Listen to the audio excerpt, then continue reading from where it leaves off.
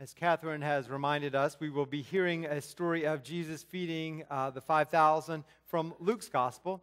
And we've just heard Steve read to us a parallel story from the Old Testament where you will hear lots of the same themes repeated in Luke's Gospel for this morning. Let us listen now as we hear from Luke chapter 9, verses 10 through 17. On their return, the apostles told Jesus all they had done. So he took them with him and withdrew privately to a city called Bethsaida. When the crowds found out about it, they followed him, and he welcomed them and spoke to them about the kingdom of God and healed those who needed to be cured.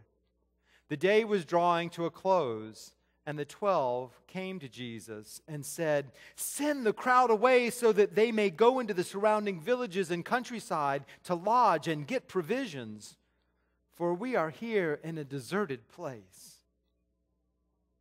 But Jesus said to the disciples, "You give them something to eat." They said, "We have no more than 5 loaves and 2 fish, unless we are to go and buy food for all these people." For there were about 5,000 men. And Jesus said to his disciples, "Make them sit down in groups of about 50 each." They did so and made them all sit down. And taking the 5 loaves and the 2 fish, Jesus looked up to heaven and blessed and broke them and gave them to the disciples to set before the crowd. And all ate. And all were filled.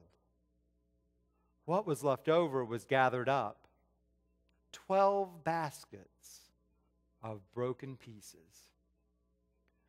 Friends, here ends our scripture reading for us for this morning. May God add a blessing to our hearing and understanding of God's holy word.